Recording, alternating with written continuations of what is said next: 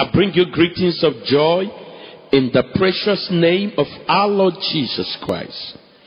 Today is another wonderful day that our lovely Father in heaven has made. We will rejoice and we will be glad in it. It doesn't matter the devices and strategies of powers and agents of darkness against any child of God. The Bible says, who is he that will speak and it comes to be, when the Lord has not commanded it? Child of God out there listening to me, I want to encourage you to keep on believing God, holding on to his words of promises. For he that promised is faithful, and that which he has promised, he is able, and he will indeed perform and perfect in your life. In the name of Jesus Christ. Amen. In today's episode of the Regeneration radio broadcast, I'll be bringing our way part number 3 of the Syria teaching. I started in this program some weeks ago on the topic, the mysteries of Max. And I'd like you to go with me straight to the Bible. Our Bible reading is from first, the book of Prophet Ezekiel, chapter 9, verse number 4 to verse number 6. And then the book of Exodus, chapter 12, verse number 7.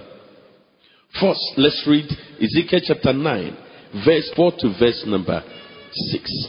I read. And the Lord said unto him, go through the midst of the city, through the midst of Jerusalem, and set a mark upon the foreheads of the men that sigh, and that cry for all the abominations that be done in the midst thereof. And to the others he said in my hearing, go ye after him through the city, and smite. Let not your eyes spare, neither have ye pity.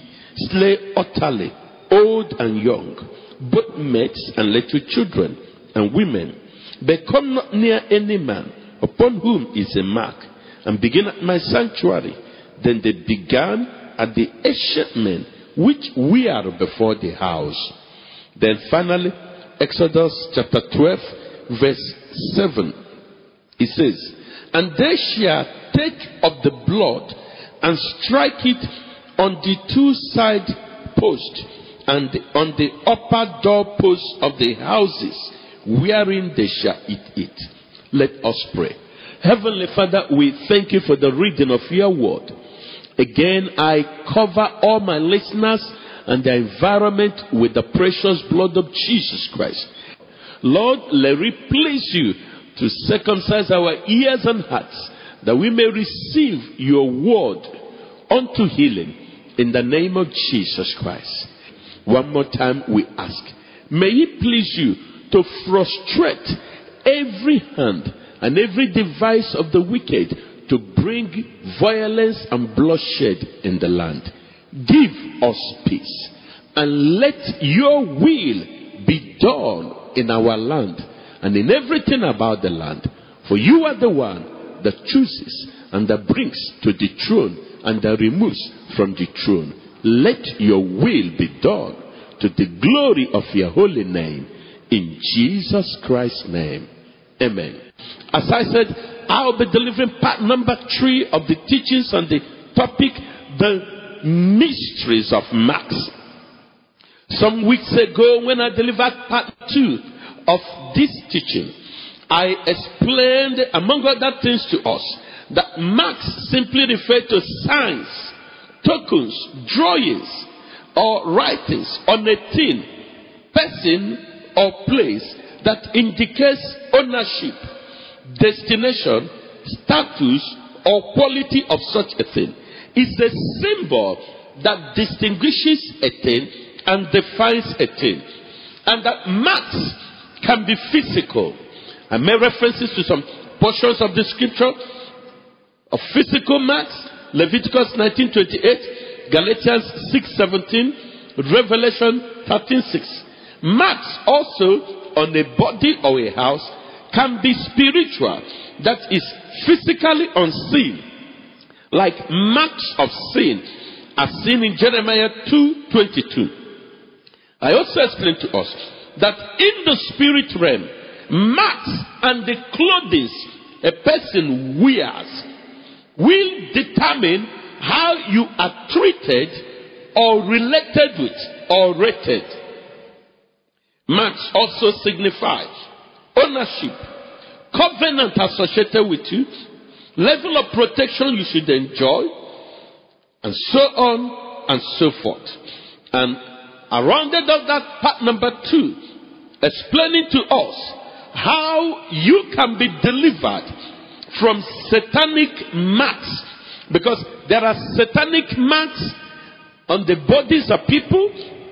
There are also satanic marks on the bloodline of people. The physical correlation of satanic marks on bloodlines that I can use to explain it is DNA, which physical eyes do not see, but it determines how a person will behave or the characteristics of the fellow physically. Now, in the spirit realm, there are marks on bloodlines of certain individuals and families that you will trace certain recurring evil associated with anybody from that family. That week, when I handled part number 2 of this teaching, I explained how you can terminate such wicked marks of your life, of your business, of your family. Now, I want to say this. Marks are given to people or places not only to indicate ownership, status, but also to confirm the purposes in the heart of the giver of such marks. Like some marks are given for protection, as seen in Ezekiel chapter 9 verse 4, where God said, mark the people that cry over the abomination in the land, so that they will be protected from the coming destruction. In Exodus chapter 12 verse number 7, God told Moses, let the children of Israel strike the doorposts and lintels of their houses with the blood of the lamb they will kill in the Passover evening, that the blood will become a mark on their houses. And when the angel of death will pass through the land of Egypt, he will not enter into such houses. Here we see the marks we are given for purposes of protection. Marks also can be given for purposes of warning. Keep away from this place. Keep away from this thing. Like Cain, when God pronounced punishment on him in Genesis chapter 4, Cain protested and said that this is too much for me. And God said, I'm going to put a mark on you so that people will not kill you. And anyone that does that, judgment and vengeance will be taken upon that fellow. Now, I want to say this. Marks, whether spiritual marks or physical marks, are given by 3 principal beings. Marks are given by 3 different persons. These persons are, number 1, God. Number 2, Satan. Number 3, man. Let me quickly start with the marks of Satan.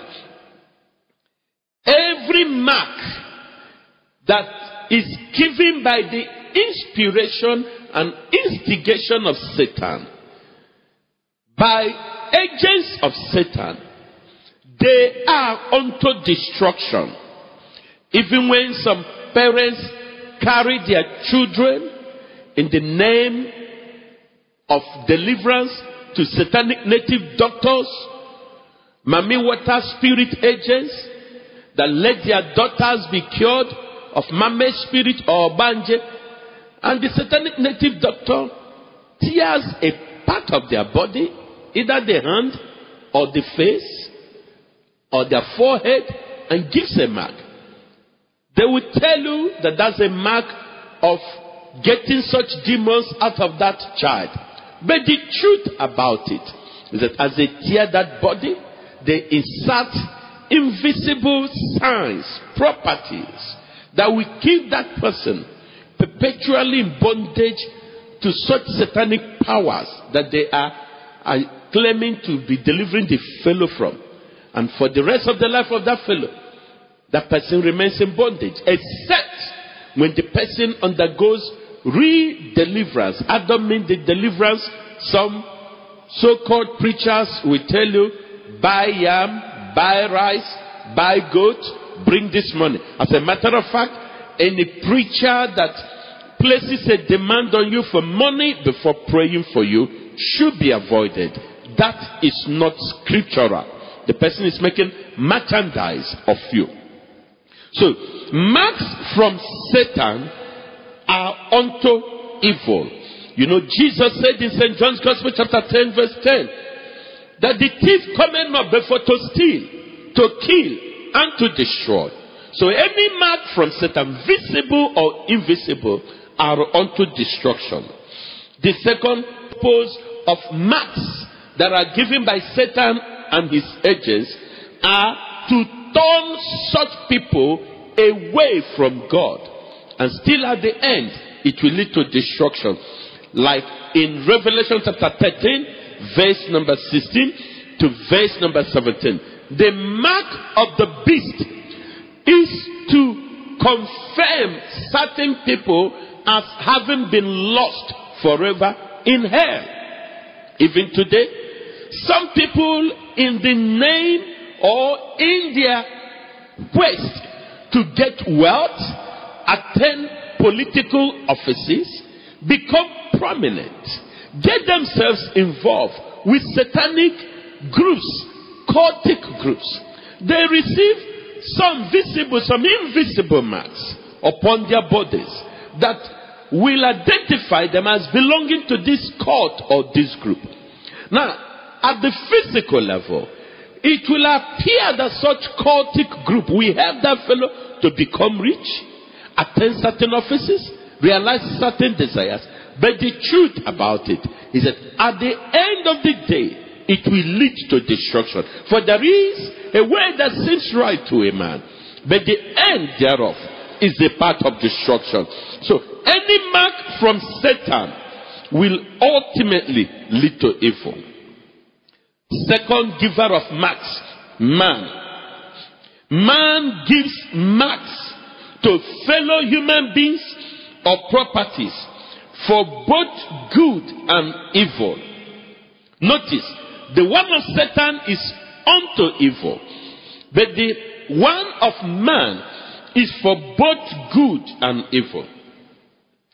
In the days of the Roman Empire, as the ruling empire of the then known world, they will normally put marks on the hands of their soldiers. Roman soldiers bear marks on their hands, while their slaves will receive marks on their foreheads. I want to use this as an illustration to teach on the dual purposes of marks given by man. Now, in the case of these Roman soldiers, it's for purposes of identification. But in the case of the slaves of Roman citizens, the marks given to them is to identify them as slaves for continual slavery. Man can give marks to fellow man to say, this person is my servant. Like during the period of slave trade, they had different shapes and sizes of hot irons with which they give marks to the slaves. The round one may indicate that these slaves belongs to Mr. Brown. The square iron will give square-shaped mark on the slave to indicate that this slave becomes to Mr. White Foolish, and so on and so forth. In that case, the marks are given for evil purposes. On the other hand, in the ancient times, even in modern times, you see families that will give marks on the bodies of their children or members of their community, so that wherever they are seen with such marks, they will identify them as coming from a particular locality. Even in our country, Nigeria, there are marks you will see on the face of some Nigerians, and you'll be able to say, this person is of Yoruba nation, or this person is from this part of northern Nigeria or the other part. Such marks are not unto evil, but unto good. Thirdly, marks are given by God. And when God gives marks, He gives them for good purposes or reasons. For there is no evil with God.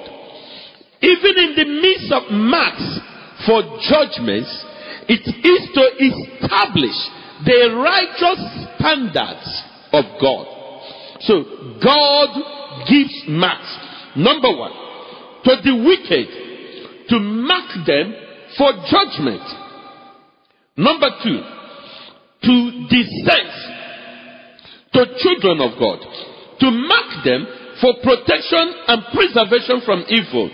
E.g., Exodus 12:7, Ezekiel 9:4-6, Revelation chapter 7 verse 3. Again, God can give marks in answer to prayers, like in the case of Cain in Genesis chapter 4, whereby that mark was a warning unto people to keep away from Cain. I will also want you to take note of this.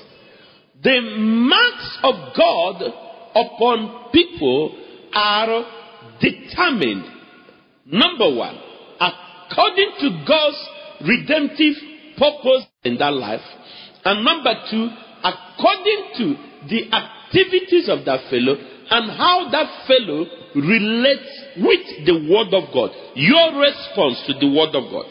In the case of marks of judgment, people receive marks of judgment according to their activities here on planet Earth, how they responded to the word of God and the life they live. But in the case of prayers, God gives such marks in answer to prayers. But in the case of certain greatness, God can give that mark while the fellow was still in the womb. Like He spoke to Jeremiah, while you were in your mother's womb, I knew you and I ordained you a prophet to the nation. In the case of Abraham, Abraham received his own mark of greatness, not while in the womb, but as an adult, and as he responded to the word of God. And I want you to know this. When Satan gives you a mark unto evil, or uses his satanic native doctors to introduce marks of poverty, sudden death, and different evils in your family, you can terminate such wicked marks by the blood of Jesus Christ. When in your father's house there are marks of certain evils that run there, listen to me, such wicked marks can be stopped. When man gives you marks of evil, such wicked marks can be stopped. Also, when man gives you marks of greatness or clothing of greatness, such marks and clothing of greatness can also be taken away from you. When Jacob clothed Joseph with a goodly garment, his brothers took it from him.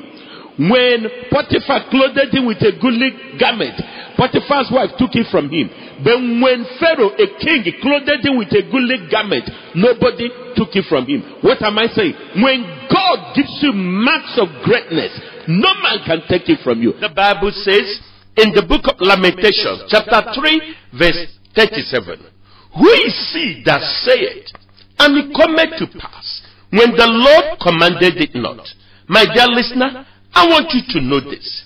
If God has not commanded poverty and afflictions for your family, for your life, then you have the right in the spirit realm to refuse and to resist and to rebuke and to reject the spirit of poverty, the spirit of afflictions.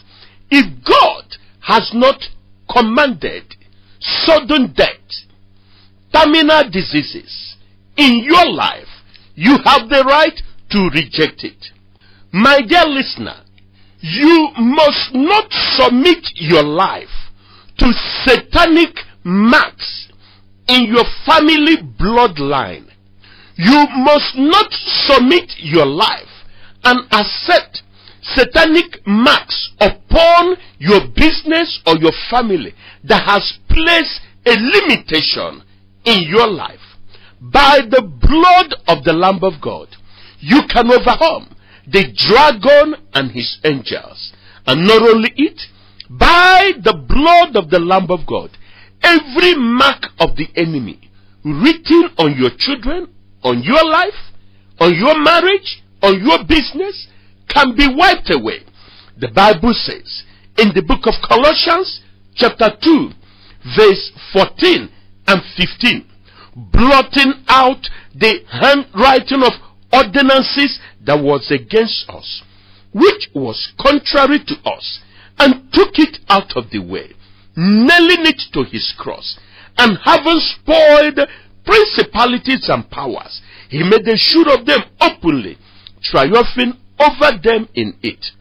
That is to say, in Christ Jesus, you can say no to both visible and invisible satanic marks that have been imposed upon your business, your life, and your affairs. And not only it, you can also insist that that which God has ordained for you in life, you must possess and you must excel by the same. And this is going to be possible, very real in your life, if you have given your life to Jesus Christ as your personal Lord and Savior. Righteousness exalts a nation, but sin is a reproach. I speak to some young people out there listening to me. You want to excel in life and be greater than your parents and every other person that your family has been associated with. That is possible. Not just through Yahoo life. Not by submitting yourself to one secret society or the other. But by receiving Jesus into your life as your Lord and Savior. And you live your life according to the word of God. God is able to make a mincemeat, roll away every evil mark that have been associated with people in your family. Roll them away from your life and give you grace to attain the greatness he has ordained for you. But I plead with you this moment, why don't you receive Jesus Christ into your life as your personal Lord and Savior?